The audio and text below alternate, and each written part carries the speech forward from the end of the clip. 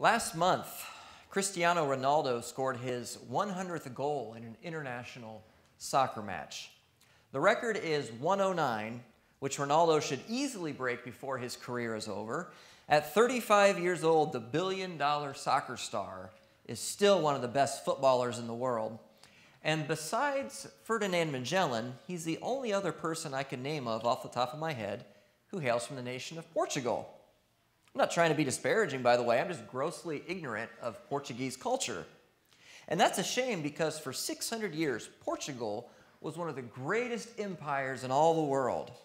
So to help fill in this egregious gap in our knowledge of Portuguese history, today we're going to look at perhaps the greatest woman of the past that you've probably never heard of. Her legal Christian name was Beatriz de Luna, and she was born into one of the wealthiest families in Portugal in 1510. But her secret Jewish name was Dona Gracia Nazi. You see, in 1492, the same year Columbus sailed the ocean blue, Gracia's parents had fled the Inquisition in Spain to live in Portugal. The established church at this time wasn't known for its religious tolerance, and the Pope had declared Jews to be heretics. But unfortunately for Gracia's parents, things weren't much better in Portugal. On Easter Sunday in 1506, after getting blamed for a drought and plague that had struck Lisbon, hundreds of suspected Jews were beaten, tortured, and killed.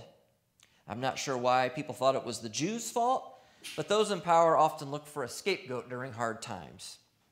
Because of episodes like the Lisbon massacre, many Jews publicly converted to Christianity in order to avoid persecution, but they continued to practice their Jewish faith in secret. And they became known as the conversos, or the converted ones. The Lisbon massacre was an ominous precursor of bad things to come for Portuguese conversos. So while the parents of Dona Gracia Nazi were good Catholics outwardly, privately, they studied the Jewish scriptures, celebrated Jewish holidays, and kept a Jewish diet. At the age of 18, Dona Gracia Nazi married another wealthy converso named Francisco Mendez. After cornering the market on the Indian spice trade, his family became one of the wealthiest in all of Europe, and so Gracia and Francisco Mendez became a 16th century power couple. Entire governments became indebted to them, but they dare not risk their family fortune by openly practicing their Judaism.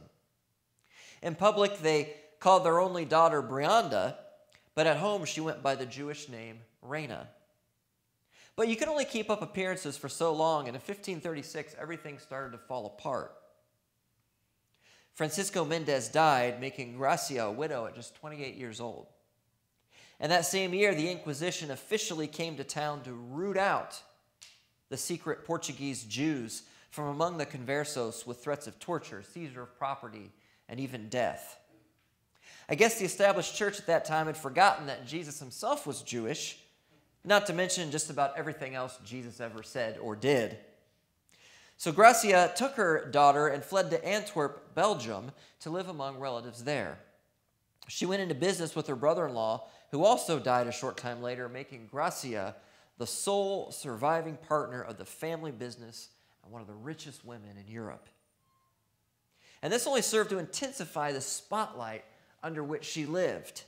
Kings wanted to marry her. The church wanted to confiscate her property. Despite living in a city that was somewhat tolerant of Judaism, she still dared not blow her religious cover. It was too risky. Anti-Semitism has a long history in Europe.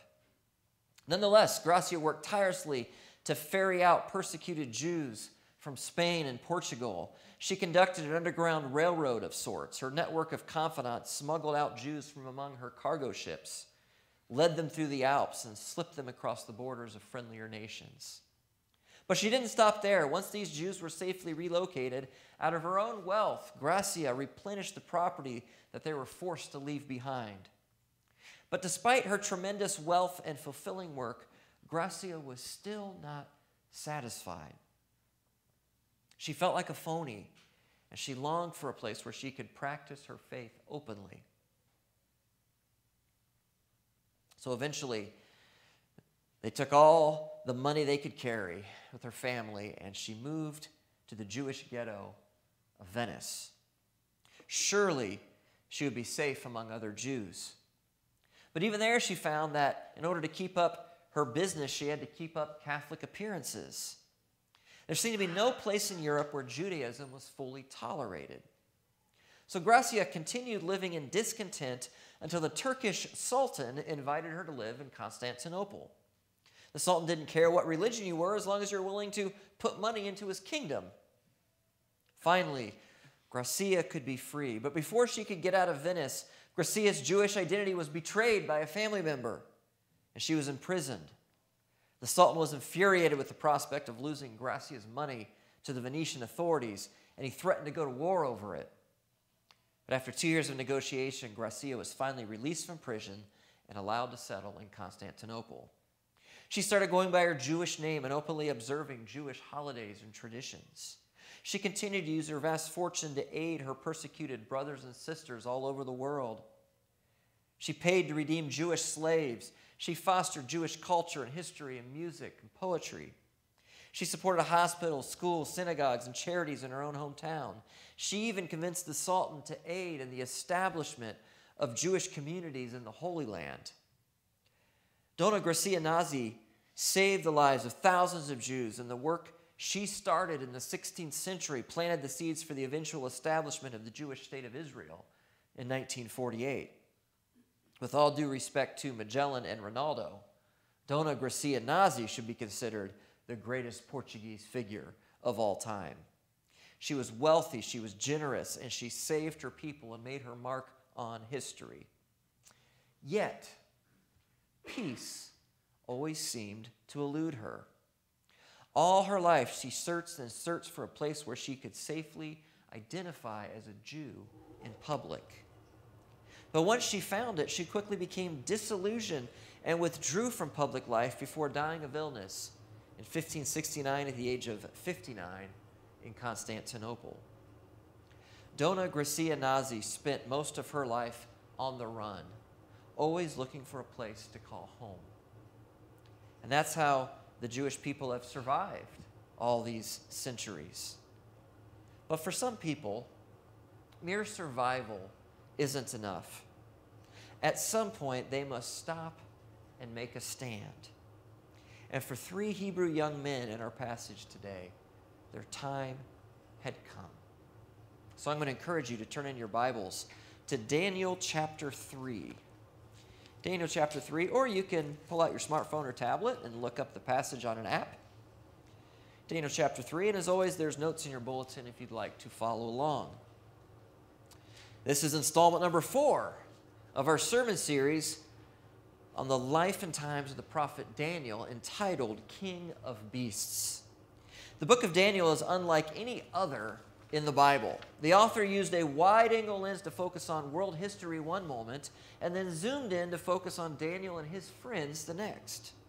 He seamlessly transitioned from historical narrative to apocalyptic literature. We'll see Daniel face both literal physical beasts in the den of lions and ferocious figurative beasts in the epic visions he had about the future that God gave him. But whether on the grand scale or the personal, we can be confident that our God will forever be King of Beasts. So let's take a moment to catch up everyone who may have missed the first few messages. As a child, Daniel watched his Jewish nation collapse under the weight of its own corruption as King Nebuchadnezzar of Babylon swooped in and conquered in 586 BC. And Nebuchadnezzar had a policy of exporting his pagan Babylonian culture to all the nations that he conquered in order to maintain unity within his growing empire. So he handpicked the best and brightest Hebrew young men and forcibly relocated them to his capital in Babylon to undergo what can only be described as an indoctrination process. They learned the language, history, religion, magic, and astrology of the Babylonians. But Daniel and his 3 friends, Shadrach, Meshach, and Abednego, were not content with merely surviving in a foreign land. They were determined to maintain their Jewish identity openly. And as they diligently sought after God, they were rewarded with powerful positions in Nebuchadnezzar's administration. But as we're going to see in our passage today, this would not sit well with the Babylonian wise men. They expected Daniel and his three friends to merely survive, not thrive. But when these Hebrew young men started winning promotions over them, the wise men could stop at nothing to destroy them. And they found their opportunity when King Nebuchadnezzar decided to establish a single empire-wide religion. Let's take a look at it. Daniel chapter 3, let's start in verse 3. It says, "Then the satraps, the prefects, the governors, the counselors, the treasurers, the justices, the magistrates, and all the officials of the province gathered for the dedication of the image that King Nebuchadnezzar had set up. And they stood before the image that Nebuchadnezzar had set up, and the herald proclaimed aloud, 'You are commanded, O peoples, nations, and languages, that when you hear the sound of the horn, pipe, lyre, trigon, harp, bagpipe, and every kind of music, you are to fall down and worship the golden image that Nebuchadnezzar has set up. And whoever does not fall down and worship shall immediately be cast into a burning fiery furnace.' Therefore, as soon as all the peoples heard the sound of the horn, pipe, lyre, trigon, harp, bagpipe, and every kind of music, all the peoples, nations, and languages fell down and worshiped the golden image that Nebuchadnezzar had set up." Now remember, Nebuchadnezzar was obsessed with establishing cultural unity among the nations he conquered. And there's nothing more important to a culture than its religion. Like the inquisitors after him, Nebuchadnezzar had no qualms about using the threat of violence to force conversions. And as we just saw from this passage, the threat of violence gets results, at least outwardly. Without exception, every official in Babylon bowed down to the idol Nebuchadnezzar had set up. King Nebuchadnezzar knew the power of man's survival instincts. He knew there was no greater force within a man than his will to survive, and he leveraged that force to his advantage. So our main point from today's passage is this, and you can write it in your bulletin if you'd like. The main point is survival has no rival. Our survival instincts are not rivaled among any other force in our lives. As humans, we survive first. In the New Testament, the Apostle Peter understood both the power and the danger of man's brute instincts. 2 Peter 2:12, he says, "But these, like irrational animals, creatures of instinct, born to be caught and destroyed, blaspheming about matters of which they are ignorant, will also be destroyed."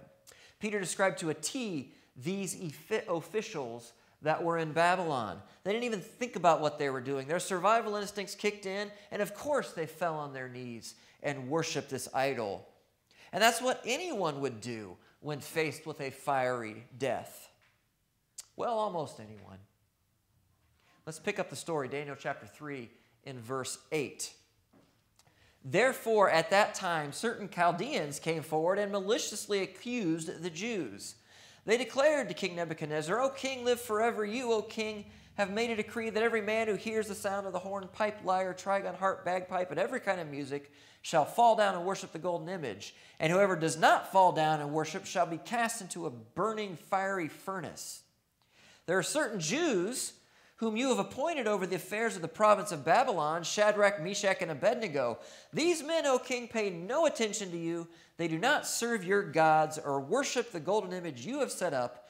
Then Nebuchadnezzar, in furious rage, commanded that Shadrach, Meshach, and Abednego be brought."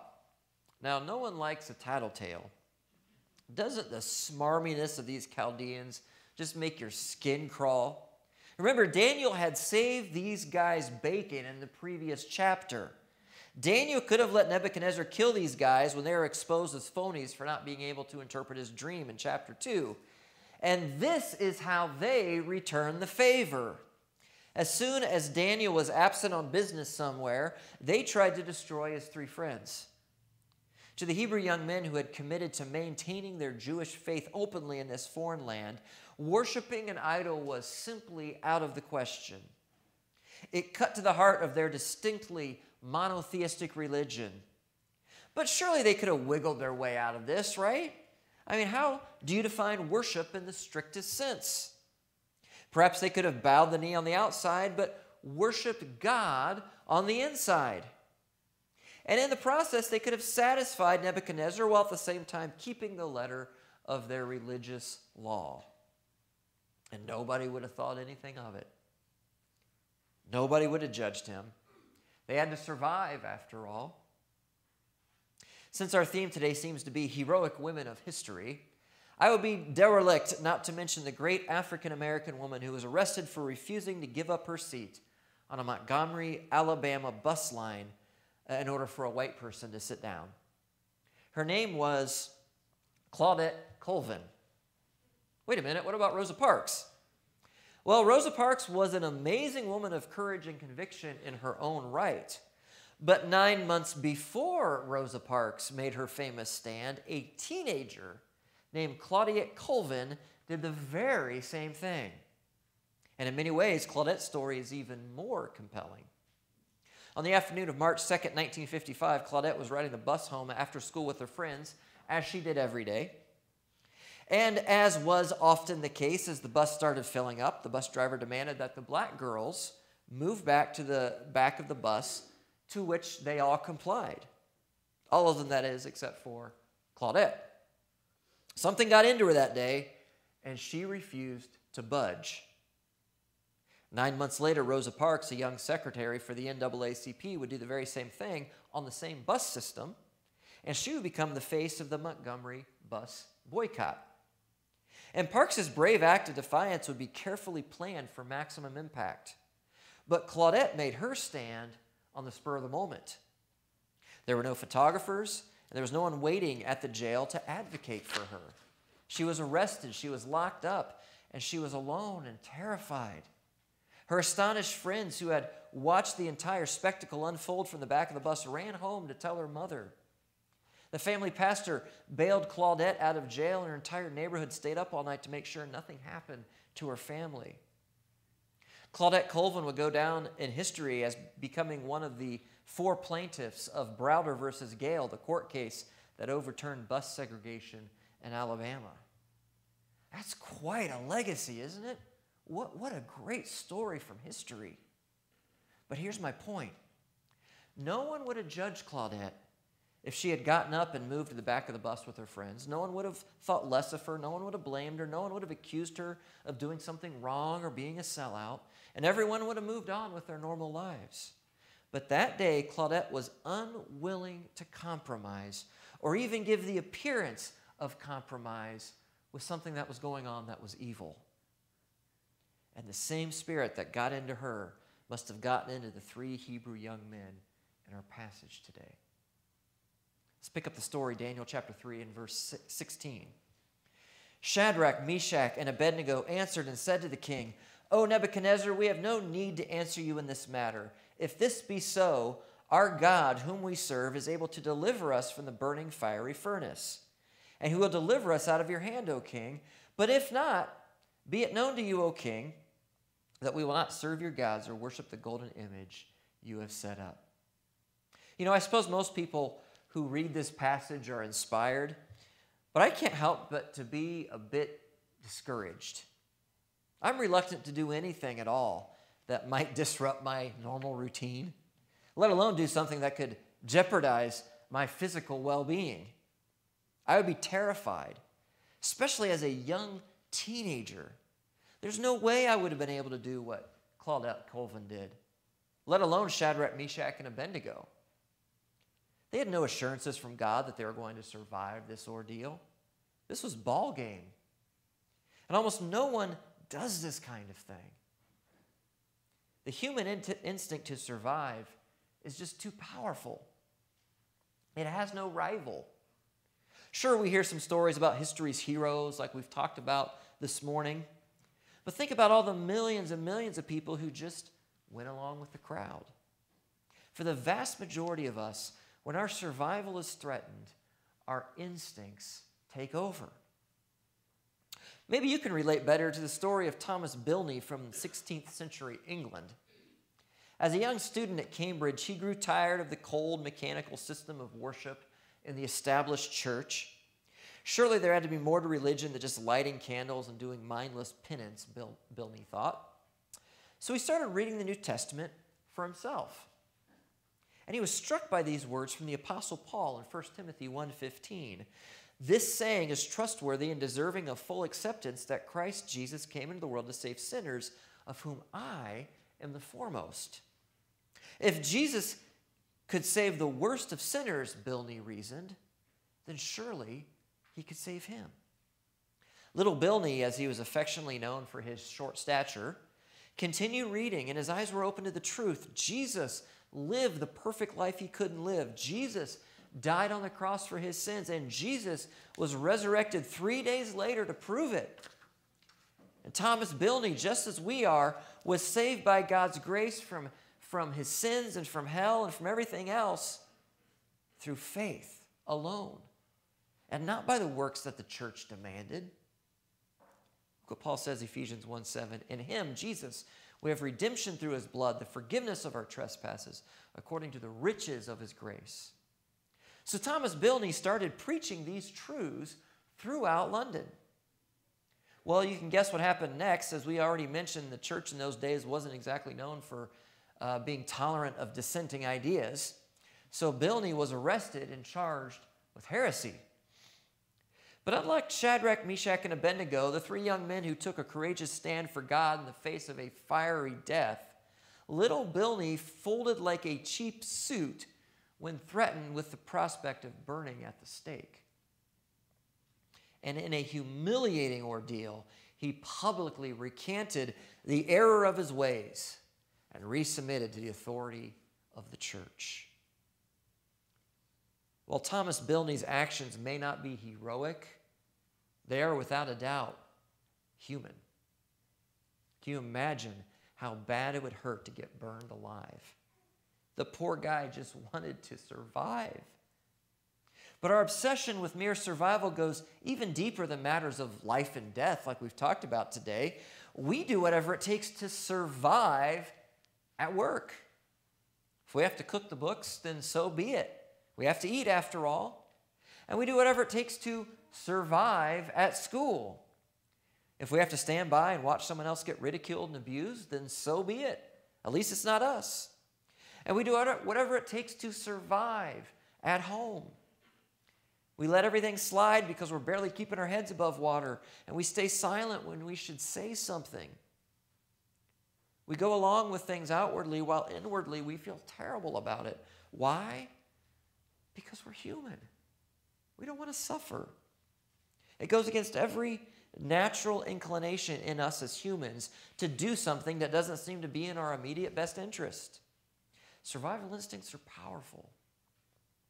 They make us do things we know we shouldn't, and they make us not do things we know we should. And that's why this story is so striking to us. These young people did something that not even the great Dona Gracia Nazi could do. They countermanded their survival instincts.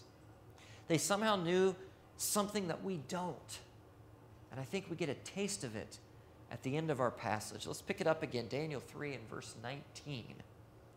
It says, Then Nebuchadnezzar was filled with fury, and the expression of his face was changed against Shadrach, Meshach, and Abednego.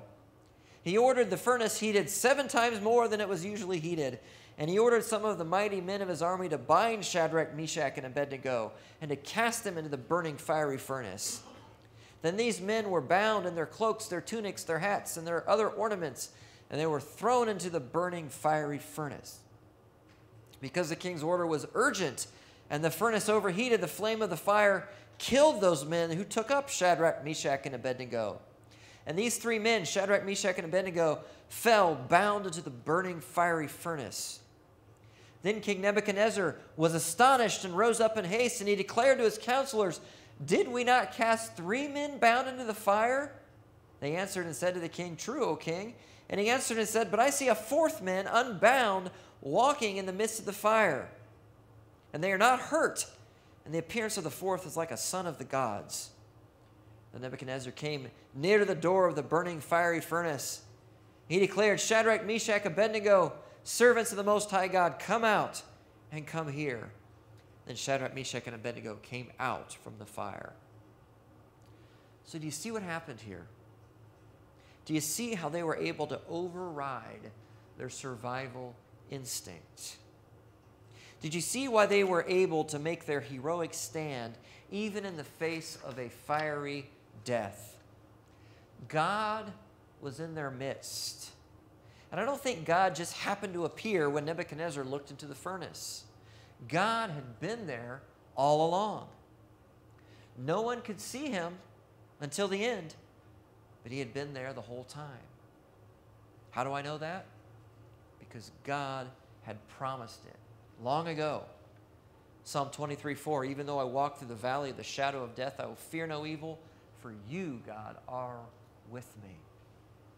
Shadrach, Meshach, and Abednego had undoubtedly sung that Hebrew song since they were little. They believed that it was true, and then they saw that it was true. Your human instincts to merely survive are strong. Left to ourselves, we will follow those instincts every time. But your survival instincts can be overridden. They can be countermanded. They can be circumvented. But the only way this can happen is to walk with Jesus in the midst of the fire. And that's our application from today's passage. It's in your bulletin. If you'd like to write it down. The application is blunt your instincts by walking in sync with Jesus. You can blunt your instincts by walking in sync with Jesus. I need to tie up a loose end this morning. After Thomas Bilney's recantation, he fell into deep despair. He felt like he had let down the Lord by choosing survival over truth. His friends were afraid to leave him alone, as a matter of fact, and they tried desperately to comfort him. He's only human after all, and burning at the stake would be a terribly painful way to go. But Bilney would have none of it. After a few years of deep soul searching and intense Bible study, he resumed his preaching of the gospel. And again, he was arrested and charged with heresy.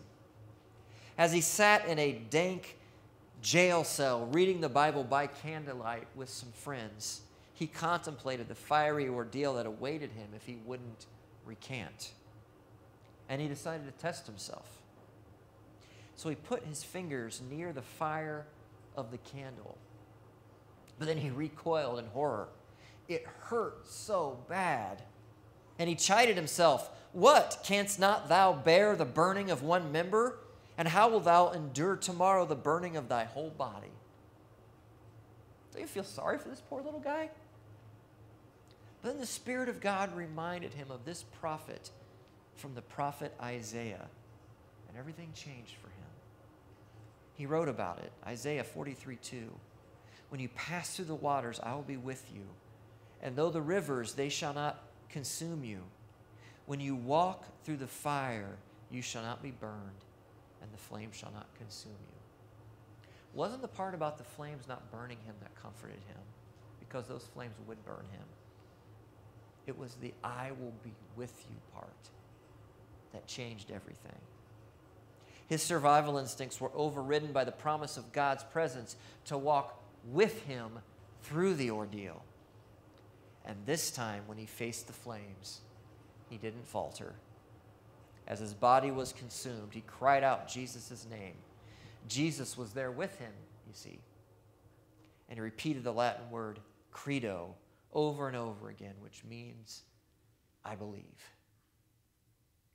The story of little Thomas Bilney gives hope to us who can be chickens sometimes. He was one of us. And left to himself, he faltered.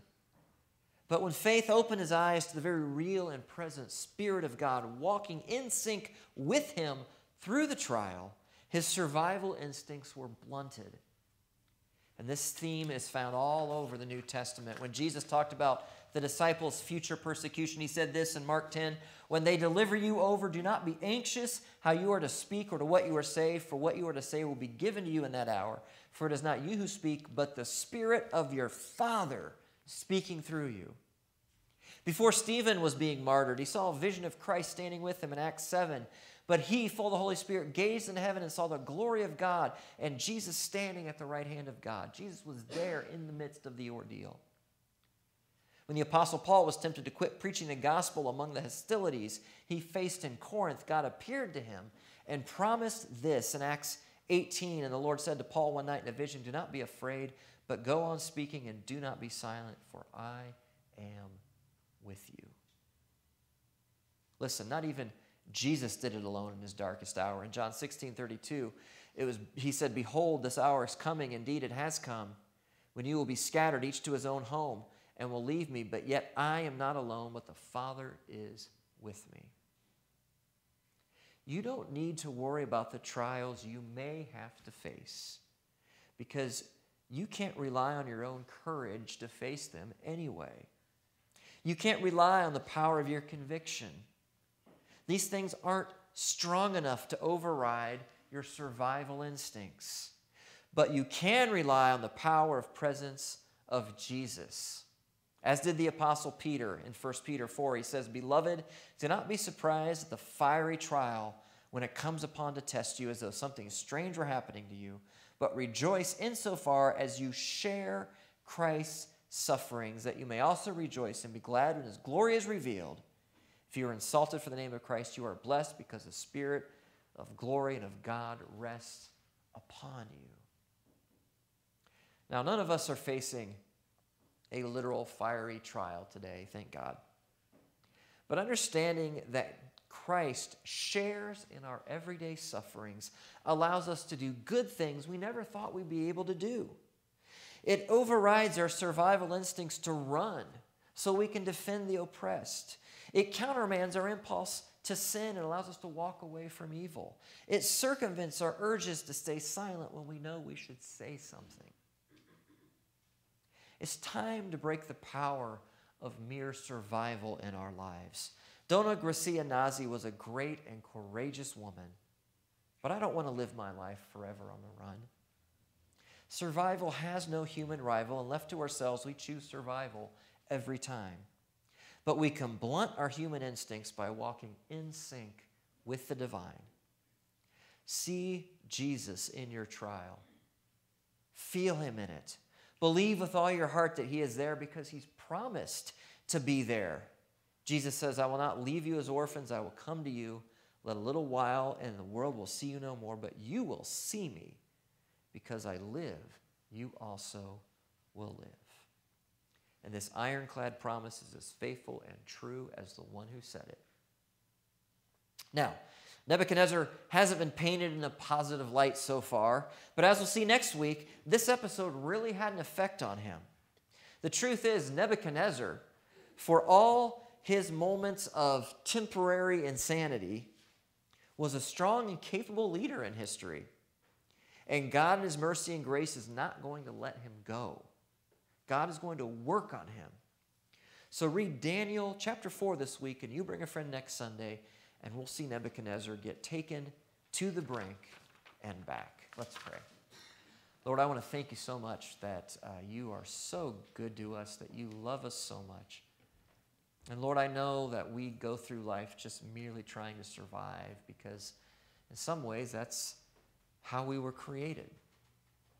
Lord, I pray you would blunt those instincts, though, when we are faced with a fiery ordeal, that we would be able to do what's right, not out of our own courage and strength of our own conviction, which fails all the time, but with the simple faith and the knowledge of the fact that you will walk with us. And we pray these things in Jesus' name. Amen.